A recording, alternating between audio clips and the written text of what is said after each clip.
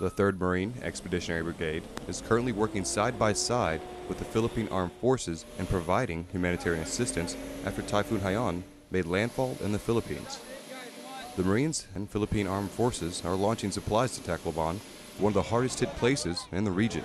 As displaced families arrive to Philippine Airbase Villamore, the multinational force sends emergency supplies loaded onto C-130 and MV-22 Ospreys. Right now, Tacloban needs the most assistance, and all this gear is going down there. Water, food, canned food. We just got close to 100,000 pounds full of water, and then we got a bunch of food. We're doing survival bags, it's a mix of water and food, a lot of medical supplies. The Philippine Armed Services and Marines work non-stop to provide those supplies to the hardest hit areas. And for Lance Cpl Pring, the combined effort has left a lasting impression.